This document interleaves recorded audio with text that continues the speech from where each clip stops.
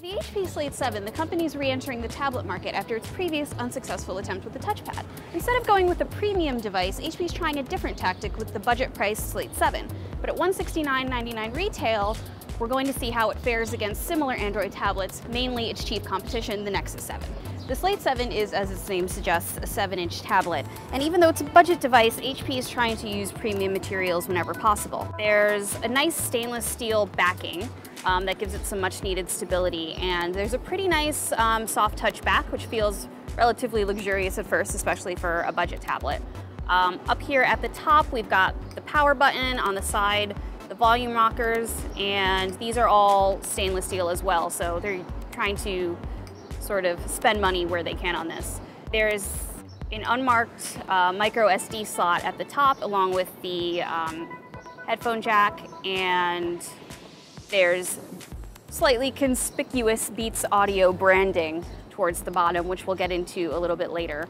The 1024x600 display is egregiously bad. The pixel grid isn't even square, so it's a bit like things have been pulled across like taffy. If you look closely and if you're familiar with the way the flat Android 4.1 UI is supposed to look, you'll notice that the circles are more like ovals.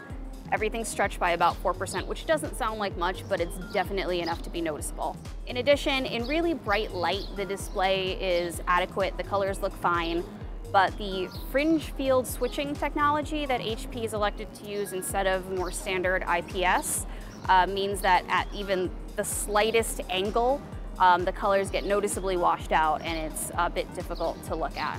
The Slate 7's no-frills dual-core processor looks better on paper than it actually works in practice. We noticed some stuttering on simple tasks like web browsing with Chrome and just using the launcher, and even the accelerometer has some performance issues. When you're switching orientations from vertical to horizontal, there was considerable stuttering. So when it comes to cameras, I mean, we don't necessarily recommend that you use your tablet as a camera, but if you absolutely must, know that you won't be getting much with the Slate 7. The rear camera has a 3-megapixel sensor, which isn't great, but the biggest sin is the fact that it lacks an autofocus and an exposure adjustment. So you pretty much have to hope for perfect lighting and an extremely steady hand when you take your photos. The front-facing camera is a VGA camera, and it's basically good for little else besides extremely blocky video chatting.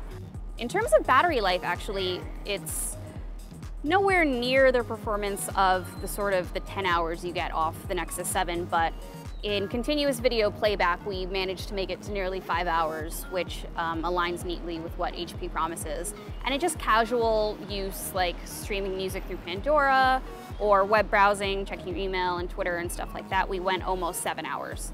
So battery life is one of the Slate 7's stronger elements. At $169.99, the Slate 7 doesn't quite stack up compared to its competitors, primarily the Nexus 7, which retails for about $30 more, but is a much better bet. HP was hoping that with the Slate 7 it had its little Android tablet that could, but sadly it's more of a little tablet that couldn't.